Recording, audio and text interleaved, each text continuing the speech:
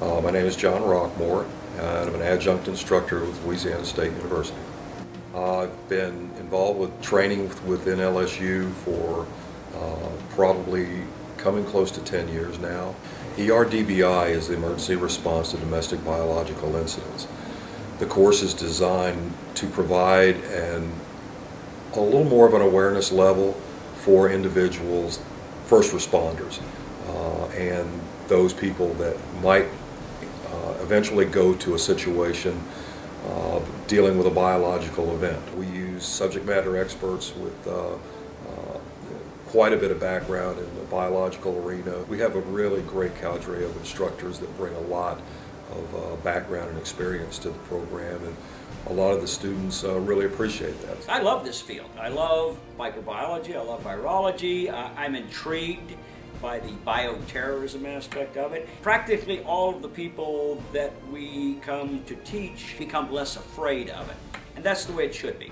It should be that these folks that are going to be called to deal with it know what they're facing. And that, quite frankly, if they're trained in it and comfortable in it, they'll do a better job for themselves and their families, because that's the important thing. I'm a farmer. There are potential threats to food supply. Obviously, the information can be beneficial to me in that regard.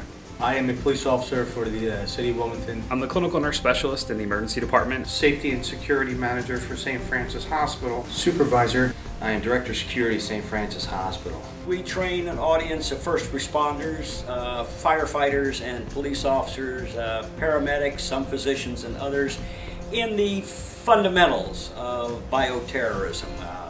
We just try to make them comfortable with what it's all about so that they can be on the front lines when they respond to an incident should one occur. Probably out of all the weapons a terrorist could use, I think that bioterrorism is the most feared of all, because by the time your incubation periods occur and an event happens, there could be a significant time lag before we could recognize that it was a terrorism event. At any time, somebody could put something into the system in the hospital and it would just create chaos.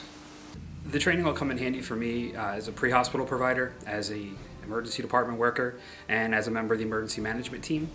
It will enhance my knowledge and allow me to better deal with the incidents with a much more in-depth knowledge.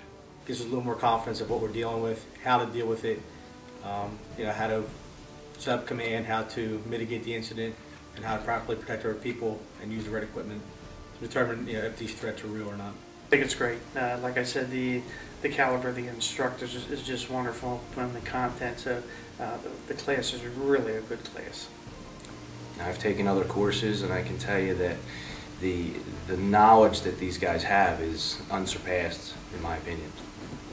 I always feel safer after I finish one of these courses. I just hope that that someone I have trained will be able to help the citizens out that they are responsible for, because they are responsible.